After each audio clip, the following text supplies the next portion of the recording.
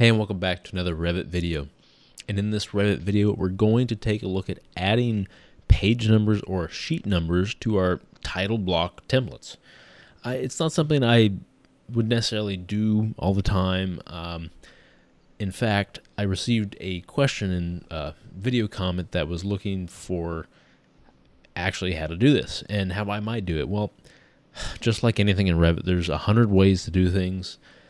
Most of them are not ideal. Most of them are not, I guess you'd say, the best way, because there's probably only one best way. And honestly, the way I'm going to show you is somewhat simple, but it's one of the better ways. I'll say that. It's not like the perfect way, because I'm sure there's a very, very in-depth way on how to do this. But the way I'm going to set it up is where it's fairly simple. It's simple enough for you to follow this video, get it done, and something that you can continue to use in your title block. So I'm in just the basic sample project for Revit. I mean, nothing fantastic here, obviously, but what I want to do is just the fact that I have these sheets and that I have these title blocks. And we can see that if I select all of these title blocks in my project, I can see that, yes, I have 6 of them, which does correlate to the number of sheets here. So what are we going to do? Well, let's go into the title block itself. And the first way I would say you could do it, which is not the way I'd recommend, is obviously we can make text. And we can do this. We can do X of X sheets. So like, let's say we have 12 sheets, or in this case we have 6 sheets, we'd have 6. So we could always leave this at 6, which is nice, but then for every single sheet, we'd have to find a way to make this some sort of instance property, whatever. So like, that's fine. It's text, but if you wanted to do text, obviously you could just dump text onto the sheet itself. You know, like you can literally do it here. I don't want to do that. I want to make this a little more, I guess you could say, smart. I don't want to use the say that this is smart or the smartest way, but this is a good way to do it. So how are we going to do this? Well, we're going to do this using a label. And labels are fairly simple in that they are using parameters. So I have these lists of parameters here, which is, you know, they're my list of sheets. And unfortunately, it's not just easy enough to make one that's associated to all the sheets and the sheet numbers. And, you know, how would you tell that parameter which sheet number, not like actual sheet number, but the number like sheet 3 of 6? How would you tell it it's 3?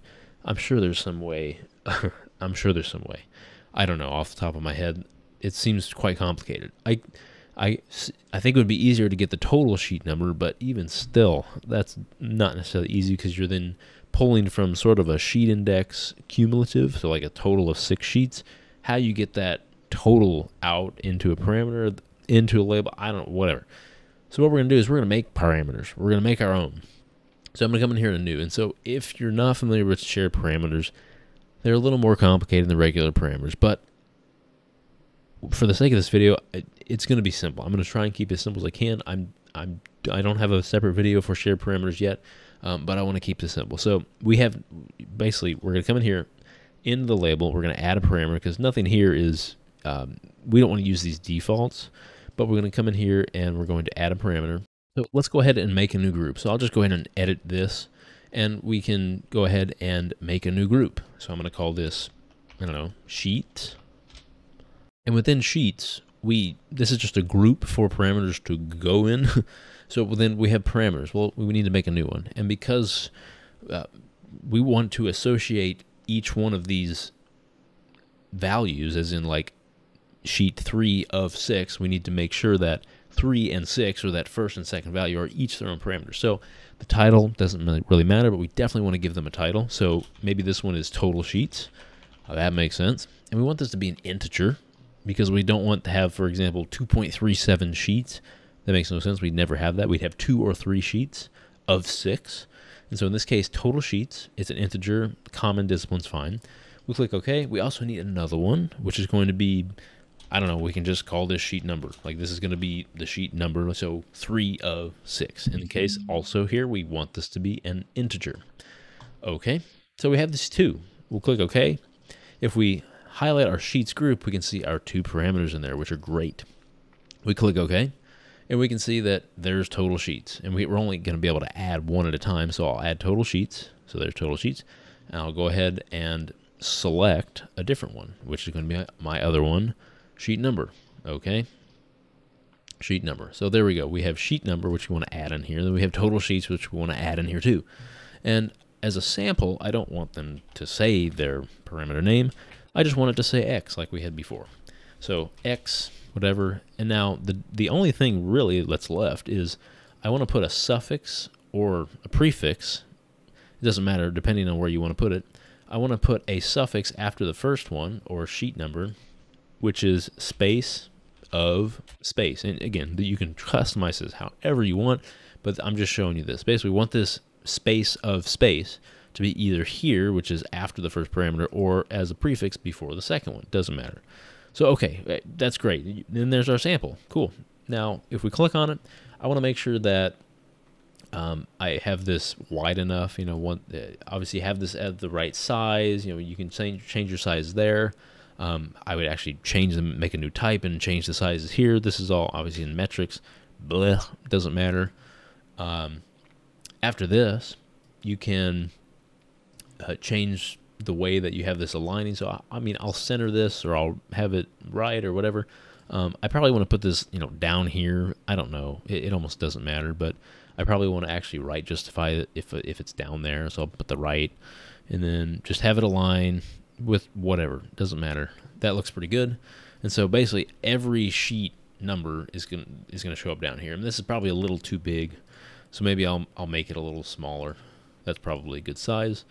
Looks good. Okay. So now with that done, I just simply need to load this into my project. I'm not gonna save it. Doesn't matter.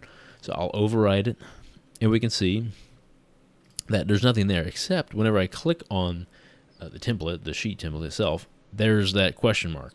And so, how do we fill that? What do we do with this? Well, the question mark does nothing right now. And so this question mark is telling me that I need to associate those shared parameters with my actual project. I need to bring them into my project in some way. And so how do we do that? Well, this is basically like 101 for shared parameters.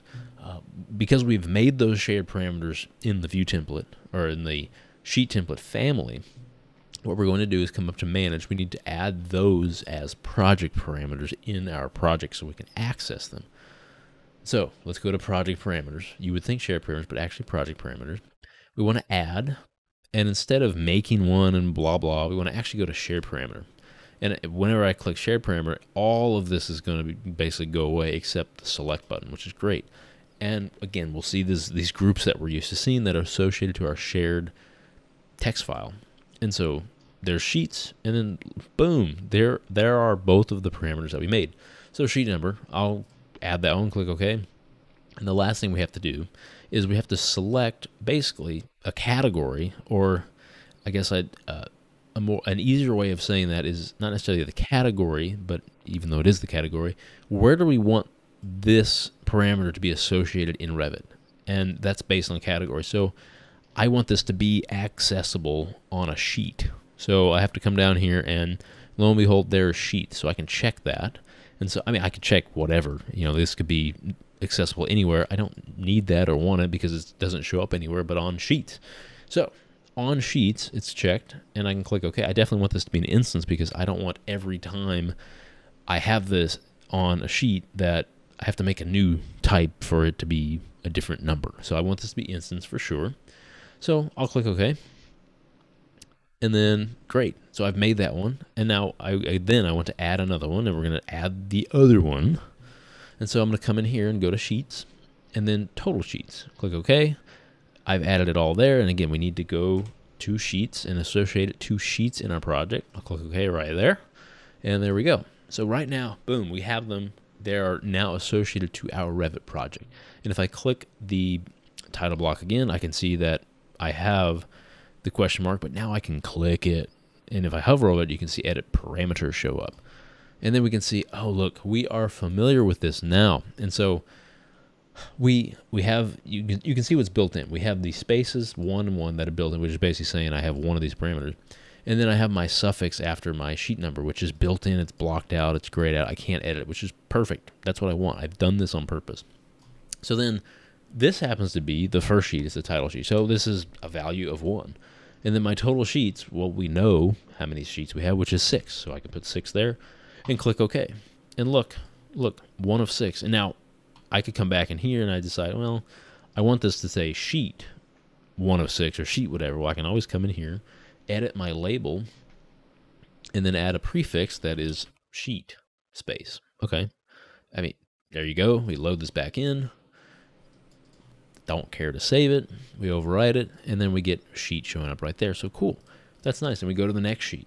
You know, obviously, this is the tedious part. You have to go sheet by sheet and do this. And yeah, I don't know. I don't like that necessarily so much, but this is a quick fix, especially for smaller projects that want to do this. It's kind of nice. One thing I want to try just on the fly here is go to Manage Project Parameters. I want to come into my total sheets, not my sheet number, my total sheets. I want to modify this. And of course, we can't modify this because of what it is. It's a shared parameter. I've basically baked it into my project. So I'm actually going to delete this. And I want to, of course, it'll remove the data. But I want to re-add this, but as a type parameter. Because I want to just basically give it the total sheets in my project. Now, if that's changing all the time, it may not be the best idea to do that. But for the sake of this, we're going to give this a shot. And you'll realize that, oh, because I've chosen a type, I can't choose sheets. And that's just the way it is. Sheets are basically independent. They're kind of built in to be instance parameters, instance on their own. They're like 1 by 1. So as soon as we choose instance, actually we can come up here and search sheet. But if I go to type, it goes away. So, you know, it's not the end of the world that it has to be an instance parameter, but it is the way it is. And that's okay. So then we can come back and we can see, all right, sheet 1 of 6. And you just know that you'll have to do this sheet by sheet. Whether you want to do that or not is kind of up to you. This, in my mind, is a lot cleaner.